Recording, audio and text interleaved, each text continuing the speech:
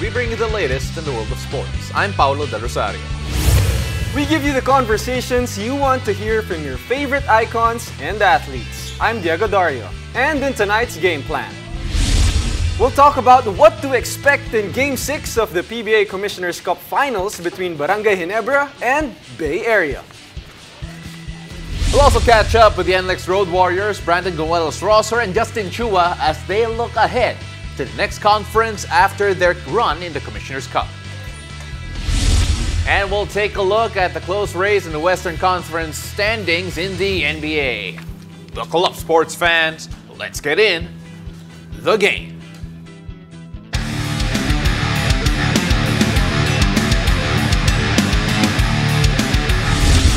We're just a few hours away from witnessing Game 6 of the PBA Commissioner's Cup Finals. Can Barangay Ginebra finish the series against Bay Area, or will the Dragons live to fight another day and send us to Bukawi, Bulacan? Ooh. Let's get a preview from basketball analyst Mikey Reyes. Mikey, welcome back to the show. It's good to be here again. It's fun to talk about the finals. I believe it's one of the most exciting in recent memory. I agree. I would agree. Of course, with the foreign opposition and Barangay Ginebra being the team that they are, a lot of people have been comparing it to a bit like Gilas kasi may mga national anthem pa even before the game. Even before the games, right? Oh. So, okay, biggest story that's coming out ahead of this game, Mikey. Miles Powell, babalik na daw in exchange for Andrew Nicholson. How does that change things? Well, obviously, it's the first time that Coach Tim and the rest of the Ginebra Gin Kings would have to face Miles Powell, and what's tough is all you have is tape. That's all you have. Tapes, mapapanood mo yung games in the elimination round, but it's different when he's right in front of you, especially a talent like Miles Powell.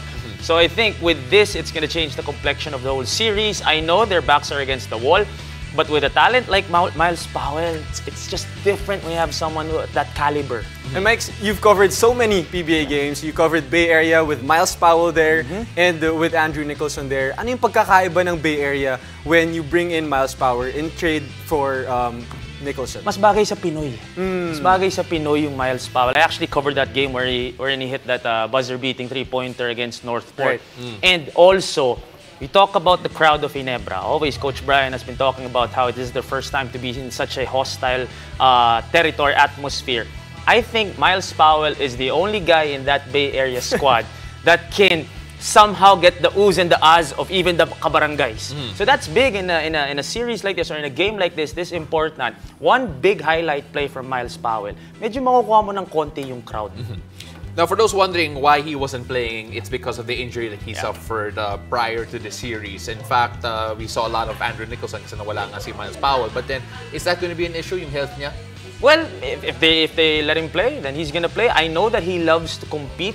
I know na medyo mainit na yan kasi nga siya lang yung hindi naka-experience ng Ginebra. And every time you're on the bench, I'm sure when you watch a game like this, you would love to be a part of it. So I'm sure, adrenaline will kick in once he gets his legs under him, magpapatalon, especially with a crowd like that. Right, because, I mean, reports have been saying he won't be 100%, but with a caliber of player sinabi din nila, hindi naman lalaro Powell, right?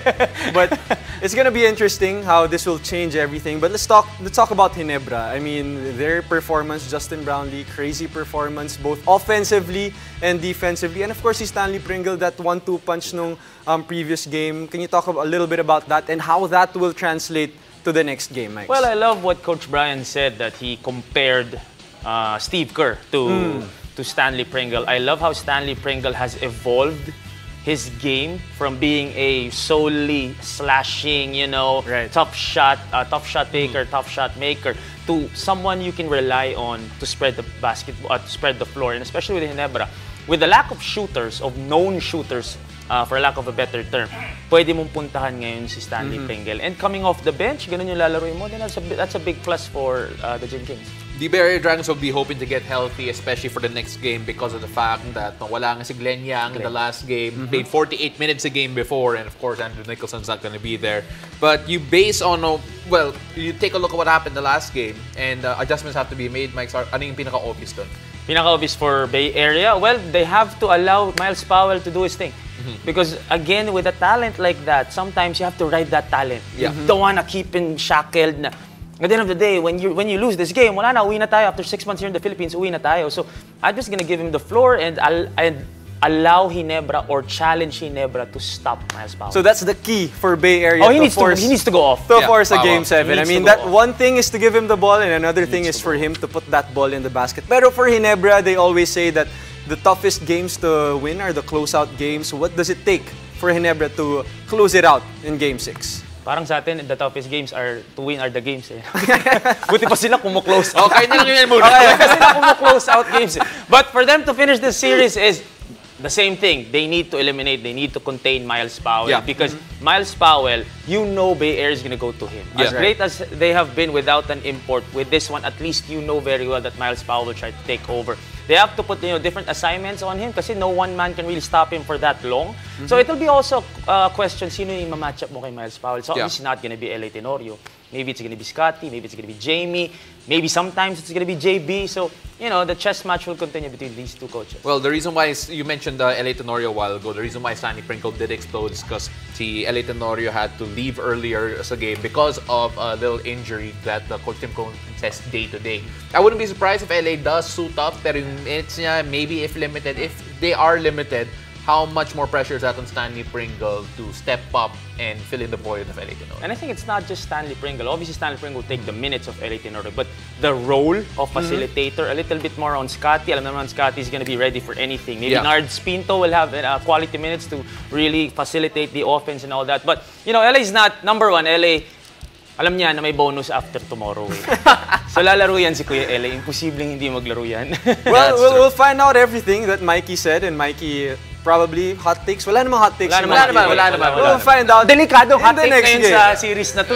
That's right. We'll still have him after the break. We'll catch up with the NLEX Road Warriors as they look back at their conference run while looking ahead to the upcoming Governor's Cup. Stay tuned. You're watching The Game.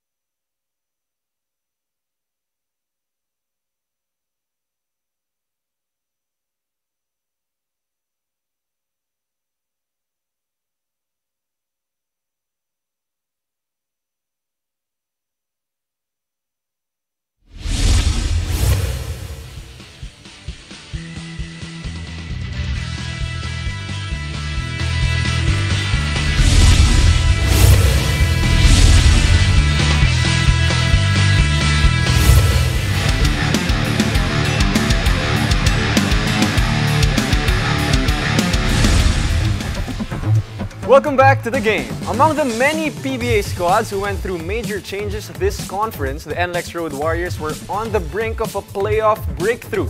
Joining us tonight to look back at their Commissioner's Cup campaign are members of their squad, Brandon Ganuelas-Rosser and Justin Chua. Gentlemen, idols, welcome to the game.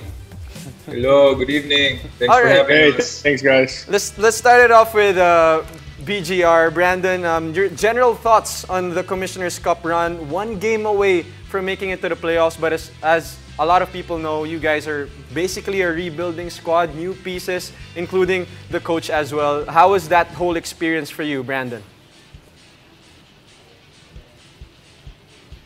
Brandon? It was really, you know, can you hear me? Yeah, go ahead. Yeah, you know, it was a challenge for sure for us as a team, and then for myself, you know, it was a challenge, you know, getting traded from Blackwater to NLEX. So, you know, I think all in all, you know, we played some good basketball. There's some things we got to work on, and you know, I'm looking forward to the next conference to keep building on it. Justin, could you give us a brief preview of just how difficult, or rather, a brief review of how difficult it was last time for you guys? Kasi, if I'm not mistaken, nakatatlong head coaches ata kayo in like a week or two. So, how was that adjustment process? How was trying to figure things out? And eventually, when did you feel that the team started understanding each other and what you were trying to do? It was really hard, to be honest. Kasi nga, like you said, like 3 coaches in like 2 weeks. So, that's 3 different systems also. So, medyo mahirap siya. I guess we got our bearings towards the end of the conference now when, like, you know, ang dami nang nangyayari sa team. We had lots of practices. So, I guess, kulang lang talaga sa time sa preparation. So, hopefully this conference would be better. Justin, as I told you before the show, si Mikey has some stuff ready for you specifically. Kaya nandito pa rin siya eh. So, Mikey, what do you really want to tell Justin? How's the adjustment of the team personnel-wise to what Coach Frankie is trying to do? Because I covered him in college, Justin. I mean, nung itong huli sa Perpetual when he was handling sina Benedict Adamos. But how is it yung in-incorporate niyang system, and how are the personnel-wise, paano nakaka-adjust sa current system niyo? Well, sa ngayon, medyo mas nagiging okay, mas nagiging fluid na. I guess parang nalagay niya na yung kailangan niya ilagay, and then it's more on reps na lang kami. So hopefully this preparation, at least kahit pa paano may 1 month siya na, you know, everyday training, wala pa namang game. So full on talaga learning the system. So hopefully this time around it would be way better. Alam niyo yung biggest adjustment? Yung mura ni Coach yung Tagalog eh. Ngayon, English yung mura ni Coach Frankie. Yun ang biggest adjustment. Let's talk to BGR about adjustments. I mean, Coach Frankie Lim na-mention niya na this break is actually a chance to install the defense. And BGR, how is that for you? I mean, probably you will be that anchor on defense for this NLEX Road Warriors team. You know, he just wants us to play hard. You know, he wants us to play together. You know. All right, so we have a bit of trouble with BGR's. You know, a lot of people don't realize that, you know, defense. So, oh my God. It's all right. Sorry, BGR. We're gonna try and get you back in just a bit with regards to that. But Justin, at the meantime, syempre, when you have a team like you guys that are basically trying to rediscover things together and also incorporate and import as well. See, Coach Frankie, a lot of people thought that and understand that he's a medyo old school coach, but have you seen him start to adapt as well to try understand the younger players that he has also? Actually, parang hindi naman siya old school in terms of his system. Kasi hilig niya tumakbo eh. Gusto niya run and gun, tapos fast-paced talaga. So I guess in terms of yung sistema niya, hindi naman siya old school na poste-poste, slow down, set up plays. I think he really wants a fast-paced game. So, yun. All right, we're going to try with BGR again. Hey, BGR, could you hear us? Can you hear me? Yep. Absolutely. So again, BGR, personally, I want to ask you in particular because you came into this team wanting to be a defensive anchor, defensive player. And just your thoughts on how you accepted that role here with NLEX this time around and how you can evolve that next conference. You know, I always pride myself on my defense, and you know, Coach Frankie and other coaches, you know, they asked me to come in and just, you know, from the beginning, you know, have that mindset to where, you know, I'm gonna help the team, on defense. I told myself, that's where I make my money, on the defensive side of the ball. So, this next coming conference, I think our chemistry on that side of the ball is going to be a lot better. And, our import too, Jonathan Simmons, he's a great defender. Just a couple of days he's been here, we've already seen it in practice. So I think overall, our defense should improve a lot. Oh, that's going to be very exciting and something to look forward to for the PBA fans. But Justin, this conference, you averaged 9 points per game, 4.2 rebounds, started in 3 games. In terms of your individual role, kamusta naman yun for you in this new system under Coach Frankie Lim? Well, nung bagong pasok siya, syempre medyo nag-iba nga yung role ko sa team, di ba? Kasi I guess siguro, first and foremost, hindi naman niya ako, kilala or na-handle na before. So I guess nag-adjust din siya kung sino, like rotation niya and what to expect from every player. So hopefully naman, those averages aren't so bad actually given the minutes I've played. So hopefully makita nila na like if I'm on the court, I could really help the team. Just nag-start na ako ng hashtag Let Just Play for this conference. Just. Sige, patrending mo yan, patrending mo. Ako naman, basta as long as the team's winning, to be honest. Kasi last conference, ang dami naming ang gulo talaga yun, sobrang gulo. So even if I was playing well, tapos talon tambak naman, still useless. So I'd rather get those wins, It's better to be in the playoff naman. Right. Gentlemen, again, really appreciate the time, and hopefully we can have you here in the studio next time around so you wouldn't have any connection issues. Good luck in the upcoming conference, and say hello to Jonathan Simmons for us because we're actually big fans of that guy too. Thank you, guys. Mikey, ikaw na bahala. After the break, we'll find out what teams need to do to stay in playoff contention in the Western Conference of the NBA. Stay tuned. You're watching The Game.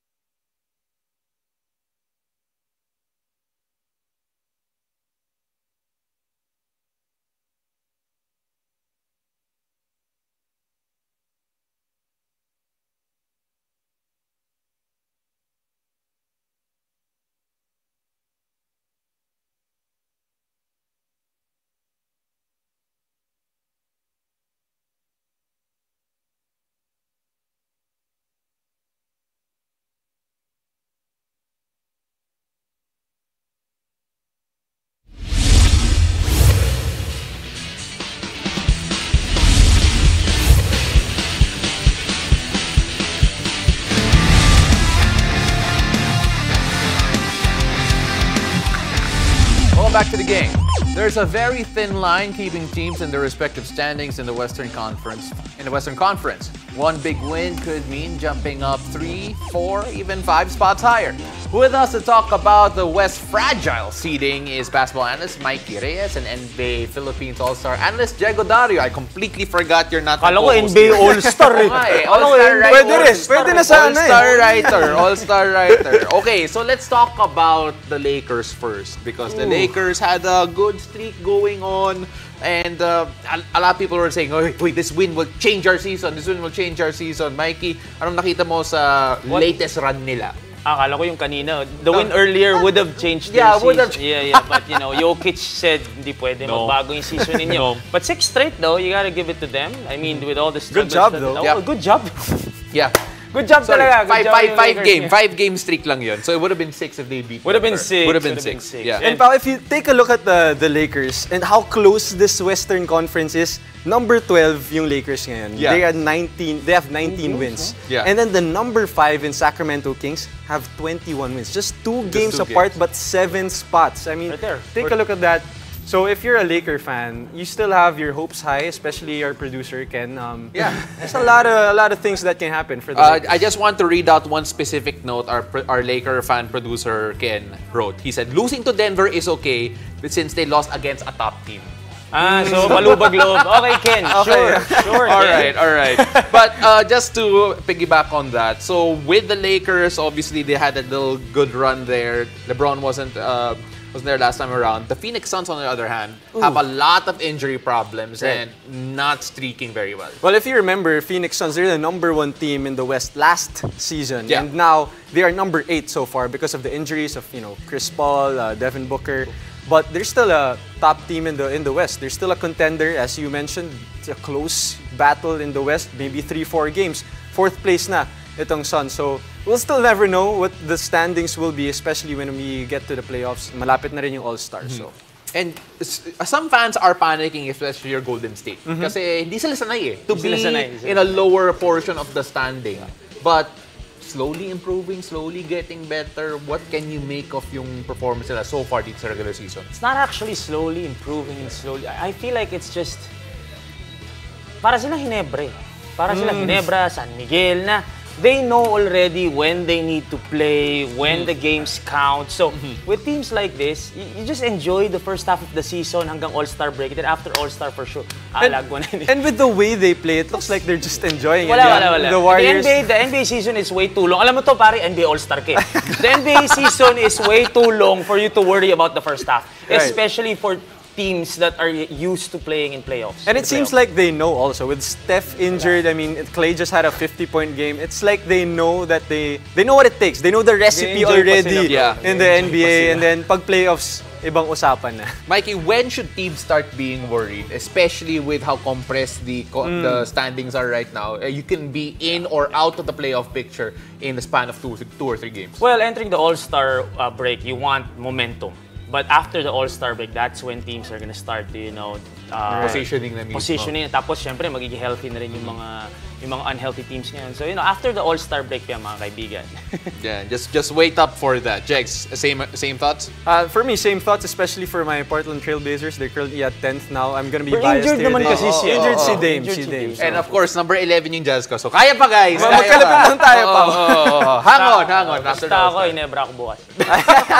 And safe ako bukas. that will do it that's it for us here. Mikey, maraming salamat. Really appreciate the time. Thank you, brother, and thank you guys for joining us. I'm Diego Dario. And I'm Paolo Del Rosario. This has been The Game.